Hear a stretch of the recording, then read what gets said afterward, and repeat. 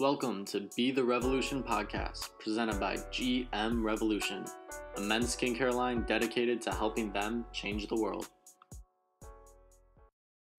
Hi friends, it's me, your host Michael. Today on the podcast, I'm joined with a good friend, Matt Sheldon. Matt was kind enough to come on the podcast and share a super inspirational story of how by the time he was only 1 year out of college, he had started 4 successful companies. In this episode, we talk about what it means to be a young entrepreneur, the importance of learning from failure, and the creativity it takes to pivot your business model in an uncertain time. So, without further ado, let's head to the interview. All right, hello everyone. I'm here today with my friend Matt Sheldon, and today we're going to talk a little bit about his journey and his unique story of how he has, since he graduated college, started 4 companies and been a part of 4 companies, and we really just want to have a conversation today about what that has meant for him in a non-traditional career path. Hello, thank you for having me. Of course, good to have you We're here. excited. Yeah, absolutely. So I kind of want to start with just telling the listeners a little bit about yourself, maybe your background, kind of touch on what you're doing, what you've done in the past. Sure, yeah, I guess a lot of different things.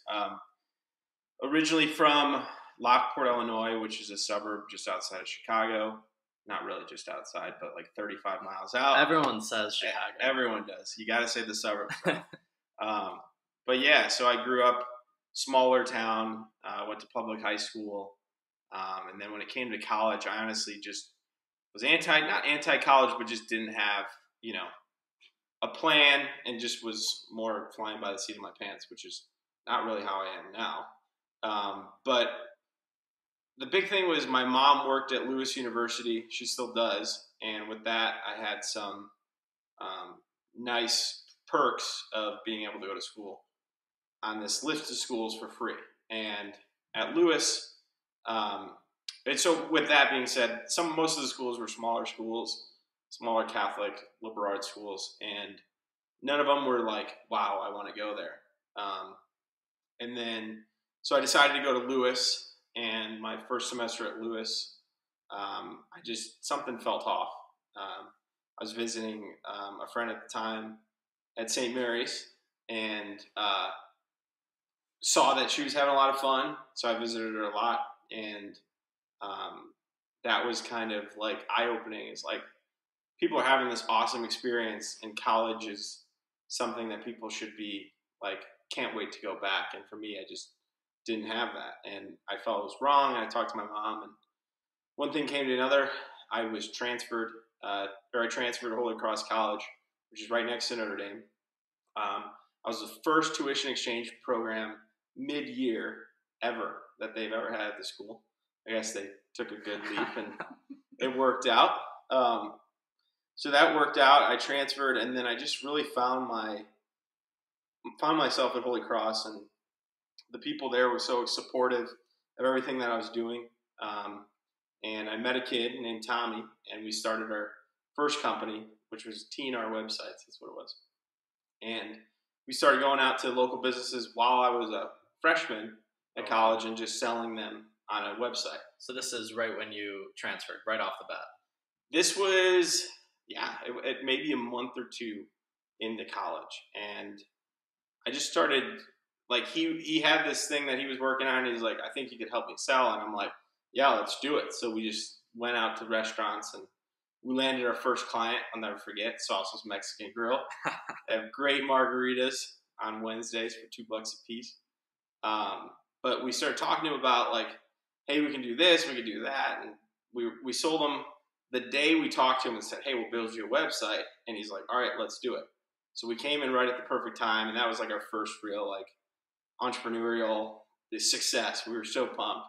Still remember we were like playing music on the ride home, going crazy. And so that was when we had to start building it. We in the grand scheme of things, we built him a 25-page website for like $1,000, which also included a photo shoot, everything, videos, blah blah blah. And it was like, this is just like any other agency would have charged like 5 to 7. So he was getting a deal. That's probably why he said yes when we first met him. So anyways, we learned a lot. We were on a photo shoot. Our camera died. We went and bought one and just like started building things up. And that company We ended up going away from each other after that, but that was like, I'd say like my first real like entrepreneurial experience. And I guess that's kind of why I started with that as like the start of my journey, because it kind of put it in my head that it's a lot better in my mind to work for yourself than it is to like just go get a job. So Yeah. So you graduated from Holy Cross in 2019, and since then you've started or co-founded or been a partner of 4 different companies. So what is it about? Do you just have? Are you just so opposed to working for someone else? What is it that you have just refused to take that traditional career path? yeah, I think, and people might disagree, but I think it's the easiest time to start a business is actually when you're in college, because you have the safety blanket of maybe your federal aid or your parents paying for your school, and you don't have to really stress about making ends meet. At least I didn't. Some students do. So for me, that's what it felt like. So I could go to class in the morning and then work on the business after. So I guess that like freedom where I could still work on things and fail because I have the safety net kind of got me into that like mindset of like, you can do anything you want to type of deal. So my junior year, we were in this program that was the Applied Entrepreneurship Program at Holy Cross, and it essentially connects kids from all these different schools within the South Bend Elkhart region, shows them what's going on in the community, all the entrepreneurial ecosystem in that area, and in the end, the goal is to start a business. And at that point in time, like I wasn't super motivated to start another business because we were working on different ideas and blah blah blah. But my business partner Greg and I came across this idea to be like a concierge service for people that are coming in for Notre Dame football games. People spend a lot of money. Like, how could you take a piece and serve them better? So that's what we landed on our first company, which was Touchdown Tailgates was the name. And looking back, I guess that was the start of the most successful company. Well, at the time, the most successful company Sure. that we had. But essentially, we built a website, we put out a price list, and we didn't own any of the equipment we were marketing. And essentially had people that were reaching out and saying, "Hey, this looks fun. Tell me more about it." And I would literally leave class. I would tell my professors, "Hey, if I have a phone call, I'm going to leave. Like, this is very important to me." And I would leave class and literally sell to some of these kids that I'm in class with their parents, as if I'm this expert tailgater, And that was kind of like the start of it, and it was just hustle, hustle, hustle. So after that, we had to actually do it. And then the first day, we were getting to a point, it's like, we've never done this before. We're getting a lot of orders. Like, when do you stop and when do you start saying no, and instead of just saying yes to everybody because it's coming in? But the biggest problem was the first game that year was Notre Dame, Michigan. So it was the biggest game of the year. It's like, if we miss this day with the number of sales, then we're just not going to have that many. I think the second one was FSU or something like that, which is another big one. So anyways, we just kept going, and we had 26 different tailgates on our first day in 6 different parking lots all across Notre Dame. Like, if you're familiar, like Stadium, Joyce, Library, Innovation Park, and then all the way at Holy Cross. Wow. And we had no form of transportation. It was 95 degrees, so everyone's ice was melting super fast.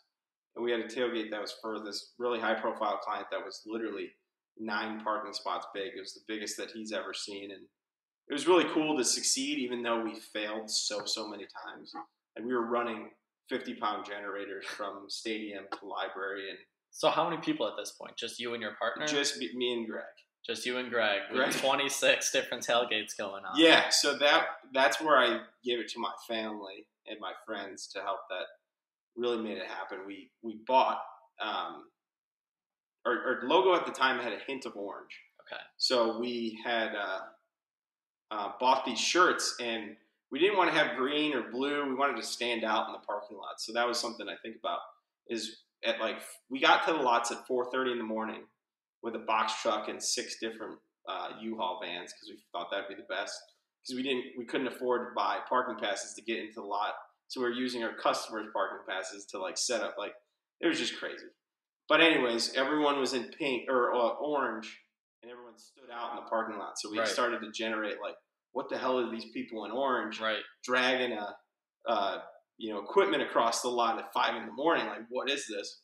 And I'll never forget, by the end of that day, we had one of our clients that was like, most of them, but this is amazing. Like, how does this service is great. Like, how long have you been doing this for? And I'm like, well, now I can actually tell you it's been 12 hours.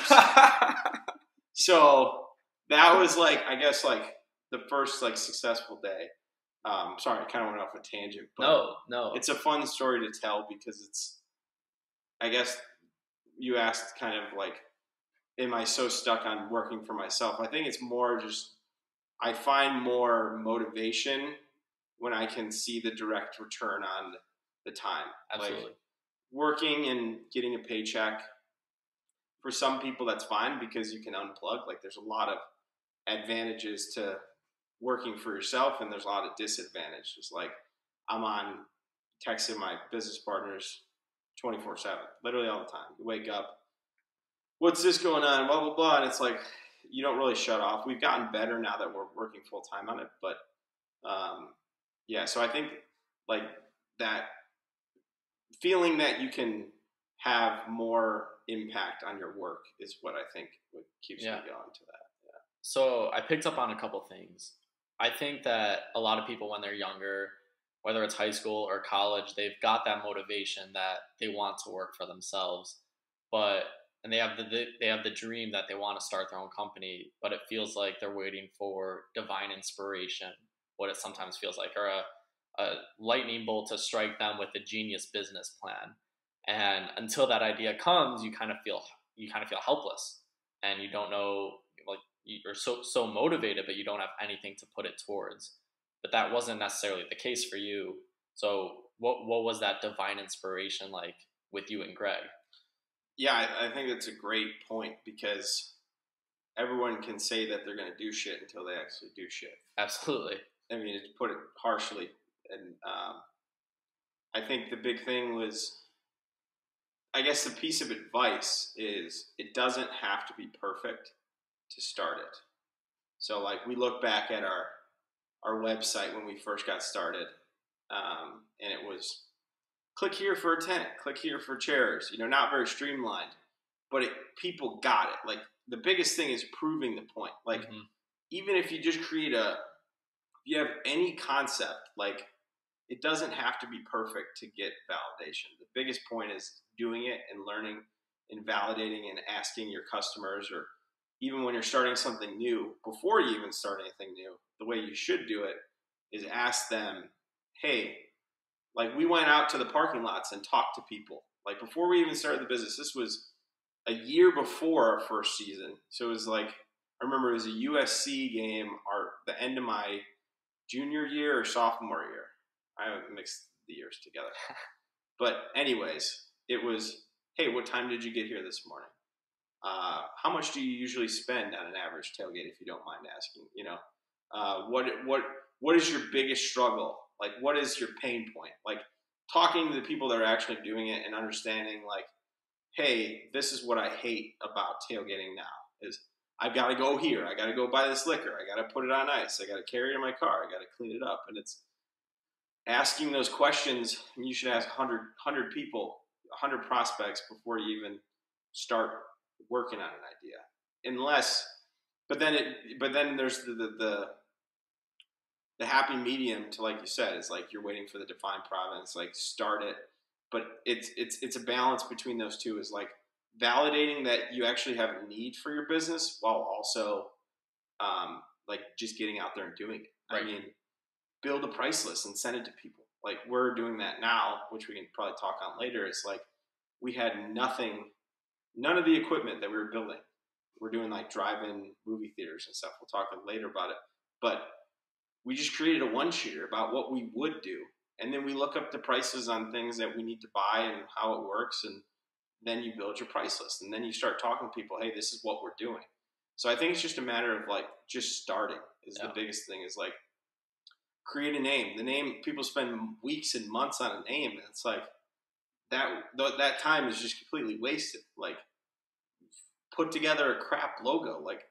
Like your image to people is big, but if you explain to them, hey, this is what we're doing, you know, you don't have to be an expert at it before doing it. I mean, most entrepreneurs you talk to is they have I just told you the story. We had 7 different vans, and now we have 1 big truck or 2 big trucks that drop it off. It's just, you start, iterate it, figure out what's wrong, how you can improve on better. So I think it was just we got lucky because of our marketing to get us to our first season. Like I said, we had 26 in a day.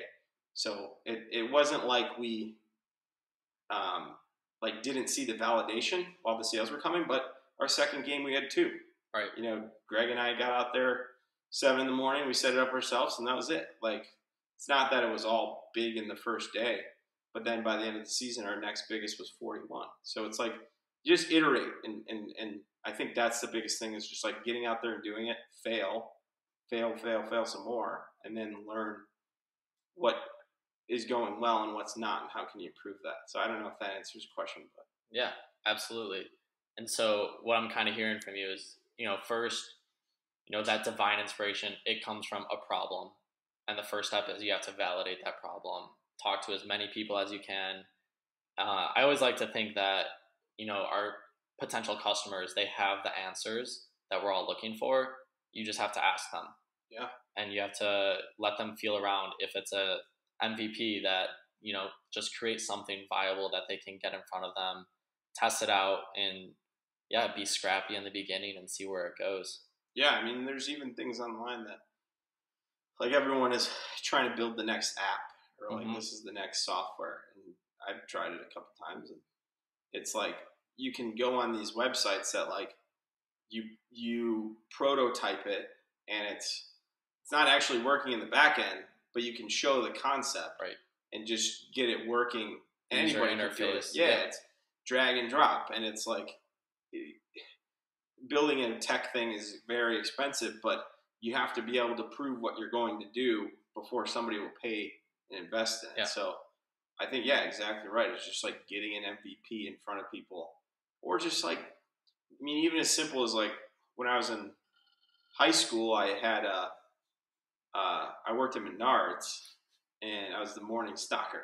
Humble beginnings. And no, this was a funny story. And I was the morning stalker in the plumbing section. So I had no clue anything about plumbing, but it was nice. It was like, at the time, like $12 an hour or something. And you started at 5 and you got done at 9 in the morning. So it was like, you got started. But I started looking at, I had the web design stuff going at this time. Or no, I didn't. This might even been the first thing. But I saw window washing kit. And I saw the window washers going at the windows at Menards. I'm like, I wonder how much window washers make. So I look it up, and they make damn good money, like $45 to $60 an hour. And I was like, okay, this kit is $35. I could buy this, and then I'll start a Windows washer. So it was like Sheldon's washers. But I went on Vistaprint, bought some shirts, some business cards, started handing them out. And then I realized the thing to pair with it is the power washer. So I was like, how much do power washers make? They make a lot of money too. So then I started power washing people's siding, and then you sell them on, like, oh, your windows are going to get dirty when I power wash, so let me do your windows. Well do the windows as well. Toss it in. And that was like the MVP. Is like, I was like, Mom, I'm going to clean our windows today. So that was how I learned. I just did it on my own. I'm not very good at it, but the clients didn't know. But so yeah, just to the point of just like, create MVP, just do it before thinking about it so much. And it's kind of the same story with that one of your first clients, where, when you finally get to tell them, oh, I've been doing this for 12 hours, they don't have to know that. No, it's all about how you sell it. Right. You just go out and do it, and if they like it, they like it, and if not, you failed. You can learn from it and move on and be better next time. Yeah, and we've failed a lot. I think we talked to the Applied Entrepreneurship Program, and they were like, what was your biggest failure? Or I can't even say that word, failure or whatever. I was like, I don't really have one. I think my mind is like, you fail every day. And we failed today. We hired somebody new, and she came in for her first day, and we didn't have a lot of it prepared. So it was like, we lost money on that, and now I'll never fail. I'll make sure I get up earlier next time and get it to them. But just the idea of like, what was I saying before? I lost my train of thought. What was it? Just the idea of, showing them value, and if it works, it works. If it not, Oh yeah. That was it. It's just how you sell it. So it's like you pose yourself as the expert, and then you figure it out later. Yeah. And then if you don't figure it out, I mean, that's your name on that, and you're gonna answer to it. But honestly, worst comes to worst, you refund them, you figure it out. Like, we've lost money on things, and that was the first big thing we lost was the USC game. We had this was our second year, and we had a client that we were doing a luxury bus for. A very high end client. I won't say his name because it's kind of embarrassing that I did this for him. But anyways, we had a bus company that was supposed to pick up our very high end client. We were so honored we got to serve somebody of this caliber. We put together this full package of a tailgate, full food on the bus, drinks on the bus, server. This thing's like a space jet or a private jet on wheels. 10 TVs, kitchen, bathroom. Like, you walk on, it's amazing. So we start, and the bus driver can't get under bridges, and we're getting calls. This is our biggest game ever. It was 60 tailgates in one day. Jeez. So we're already stressed. The wind was blowing 30 miles an hour. None of our TVs were working, and our TV packages are like $600 a TV. So we had all these things not working. Tents were blowing over, like just smashing tents. We had to take them down. Weights. It was an eye opener. Like, wow, we really need to make sure we have these redundancy plans in place, which we do now. But it was an opening time. But anyways, back to the bus thing.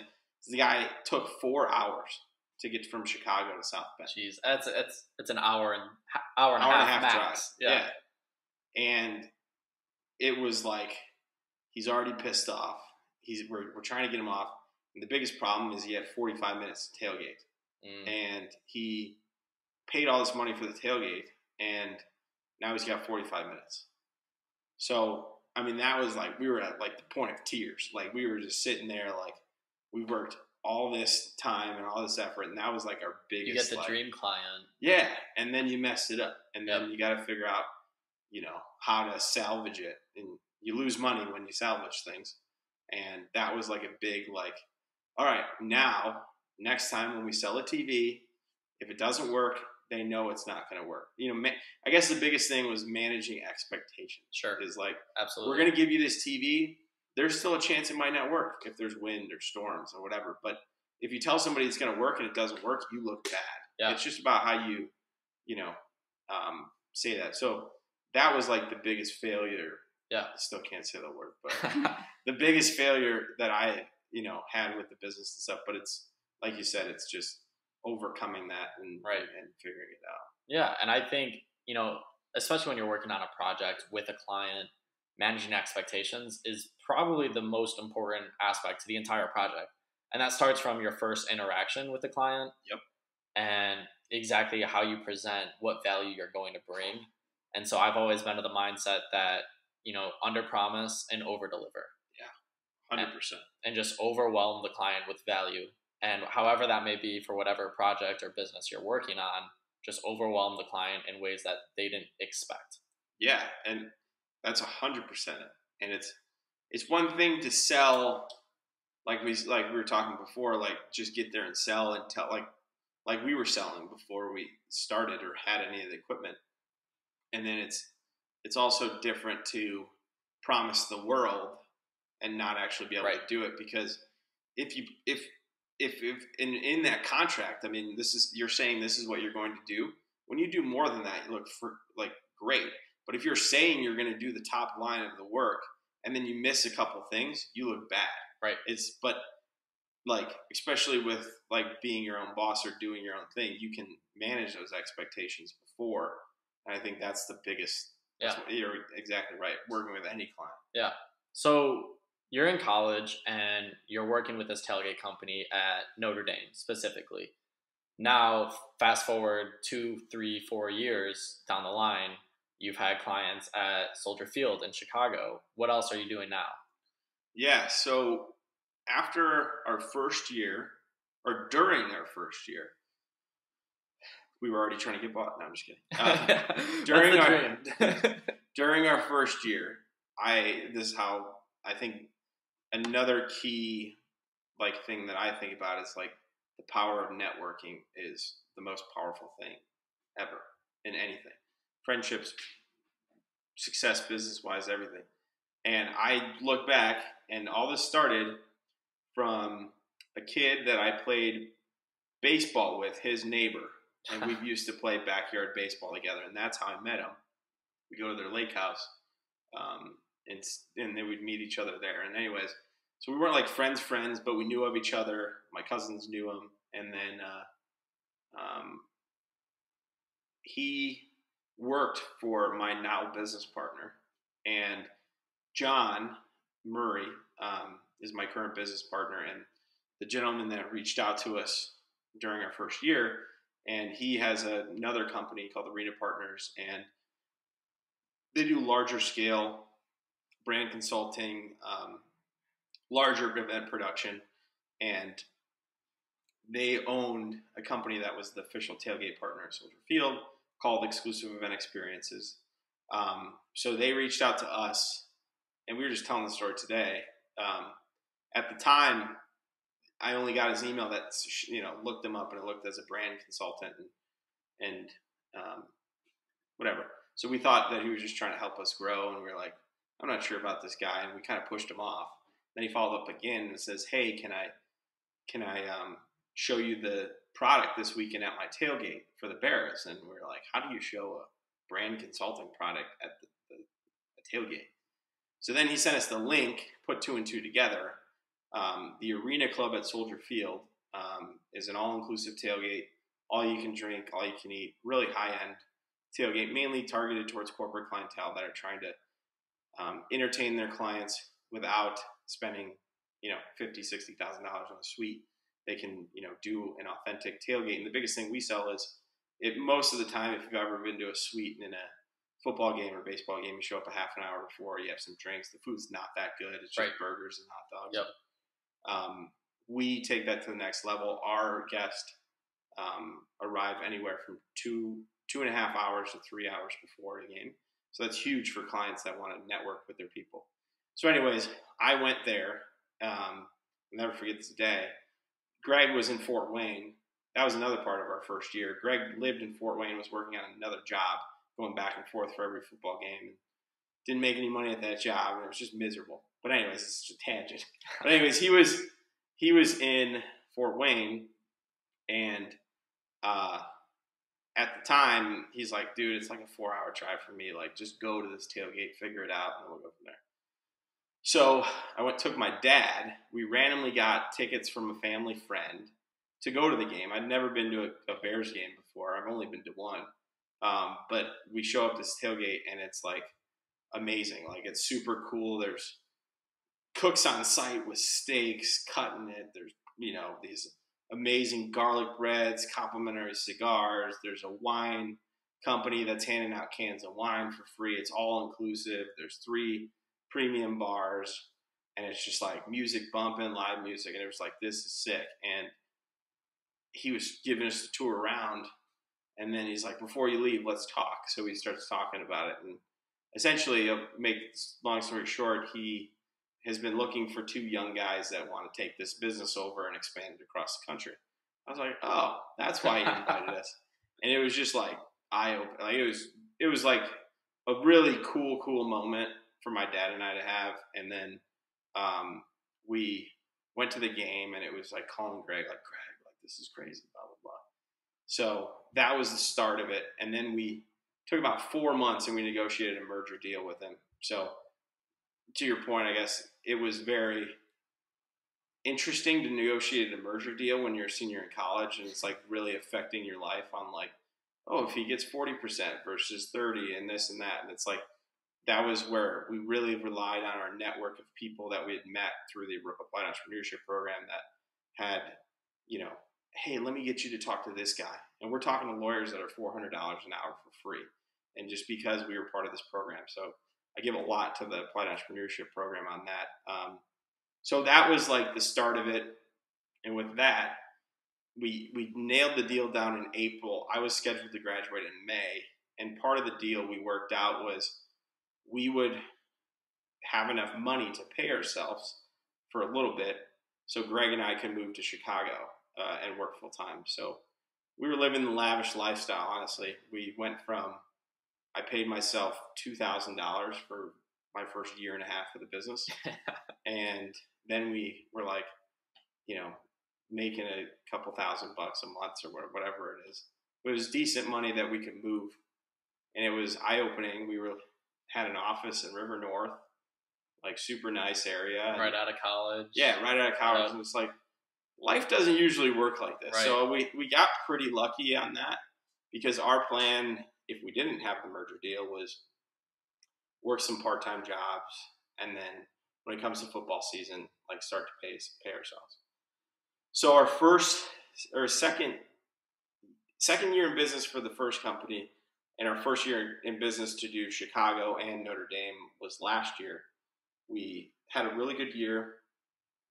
I think we increased sales at Notre Dame 100%, and in Chicago like 70%. So everyone was happy. We made a profit. It was cool. And then, I still live in downtown, so it's like the lifestyle is still fun. And then we really had aggressive plans, to say the least, to expand. Because the main concept on our expansion was, hey, we have all this equipment in the warehouse, and when Notre Dame has a slow game, we need to be renting this out at other schools, just how we started at Notre Dame. So we were targeting, went 0 to 100 real quick. We were at 2, and then by January, we were targeting 11 locations. So it was like, let's just get it started and figure it out. So we were going to do Notre Dame, Wisconsin, and Lambeau. We were going to do the University of Wisconsin in Madison, Lincoln, Nebraska, Iowa State, University of Iowa, University of Illinois, ISU, Northern Illinois, Northwestern, Indiana, and then Notre Dame. So we put out, still on our site now, but we put our pause on our marketing dollars because it's like you're going to spend $10,000 marketing and then there's not a football season. Right. We guessed correctly. Yep. At this point in time. But what I'm hearing is it was back to the same, we'll figure it out. Shoot for the moon and, we'll figure it out as we go. Yeah. You don't know if you can hold 11 locations, but you're going to try. Yeah. And luckily our business isn't rocket science. Like if I said, hey, I'll give you $500 to drive to Wisconsin, set up 4 tailgates and drive it home, you might say yes. It depends on what situation in life you're in. So we were looking at it that way. Yeah. It was like, let's just get our name out there. And it instantly adds credibility too when you visit our website and there's 12 locations. It's like, these guys, they're in 12 locations. I did it. They just put up a webpage. And I'm real enough to just say that because we will get it done. If you order a website or if you order a tailgate in Nebraska, it'll get there. You will have a tailgate. We will make sure it's done. And then it's just iterating that over and over and over again.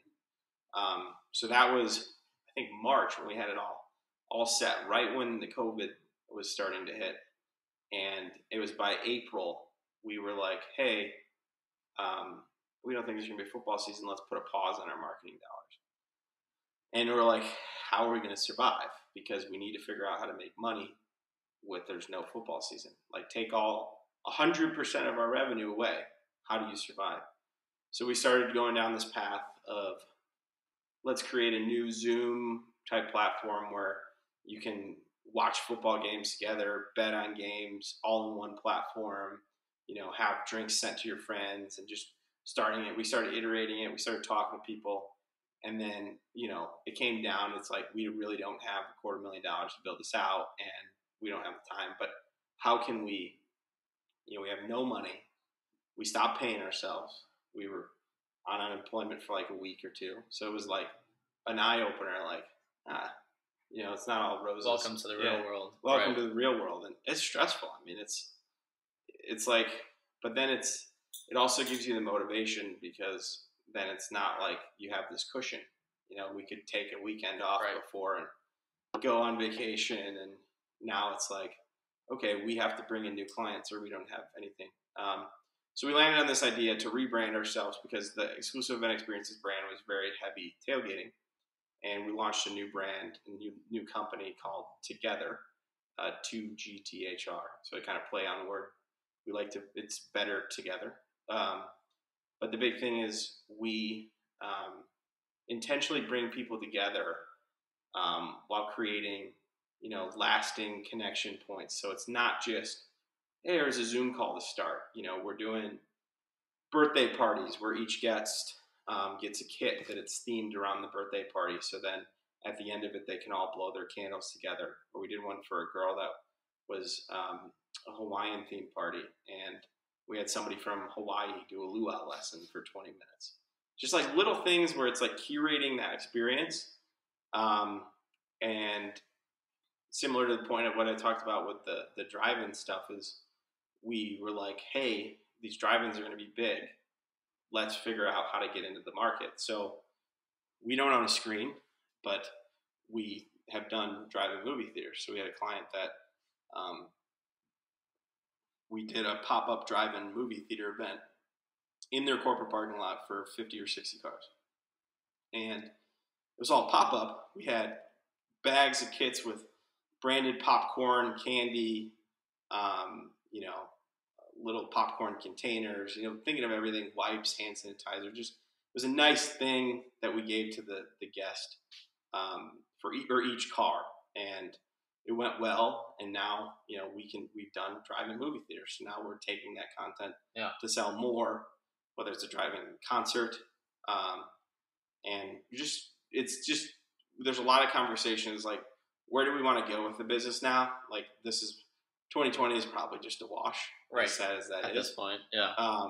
But it's like, what can we do to be creative? So another guy that we worked with had an idea that was like, we should be doing drive-in concerts. And this is right when it started popping up. So they did a drive-in dubstep rave in Colorado. And you're laughing. I'm going to tell you the story.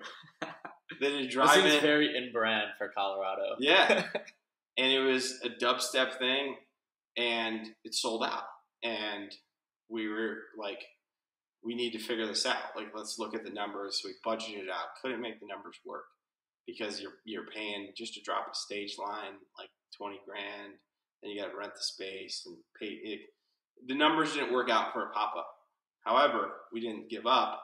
And we were like, what if we had an existing venue that already existed with the projection screen and the parking and blah, blah, blah. So we reached out to everyone in the area. We actually found one that we did a deal with. Contracts were signed like last week.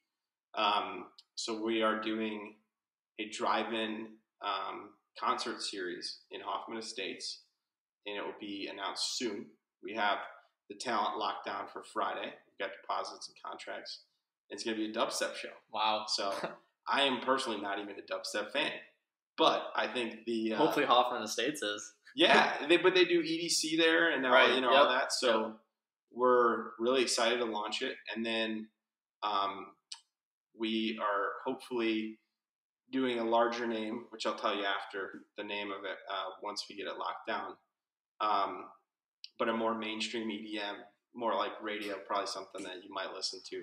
But that'll be on Saturday. So we are now becoming a concert promoter in a sense, which is very risky and scary. But it's one of those things. It's like, if you don't do this, what are you going to do? And if it goes well, you can really build a brand off of it and continue it, because there's so much pent up demand for some type of concert.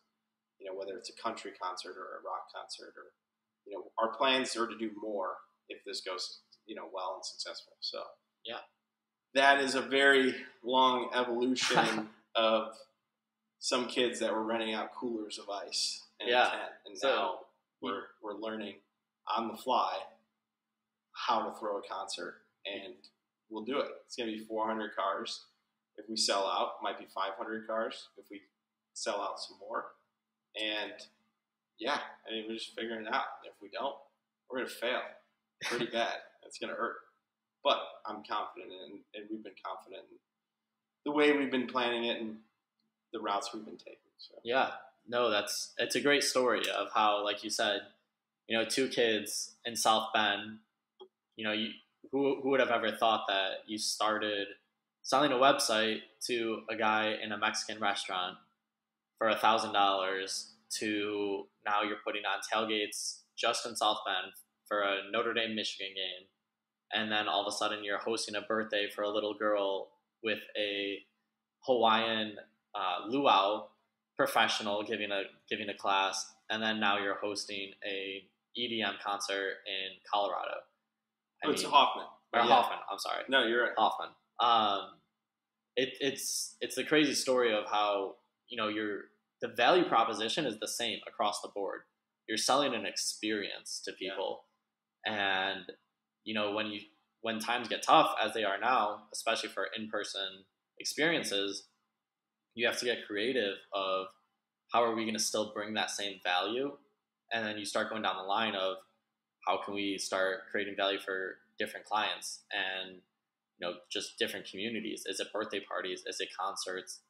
Is it football games still? Is it online sports betting? Is it online poker? There's just, the possibilities are endless, but sometimes it takes a pandemic for you to really have to get creative in your thought. I think you hit the nail on the head. I think that's something that everyone asks is, what's your why? Like that, it's something to think about too. It's like, why are you doing what you're doing right now? Or why are you, like, what is the why? Like, you can say, oh, it's for money, and then you're not actually enjoying it. But I think my biggest why is, like, I love, like, creating, like, happiness for people. Like, it's that experience. Yeah, the experience is, like, it's the best feeling in the world. Like, when you're walking around the Arena Club tailgate and, like, your best friend and her dad are just having a blast and smoking cigars, and then your client's super happy that, this turned out great, and they're going to tell 10 people about it. Everything comes down, I think, to the why of the, like, I love creating, like, cool experiences for people that they're going to treasure. Even if it's, like, as simple as, like, one of my clients that's designing a logo. Like, this is going to change their business because now they have more of a brand they're going to market with, and there's the impact there, and it's not like you're just going through the motions. Yeah. And I like you hit the nail on the head there, is the pandemic.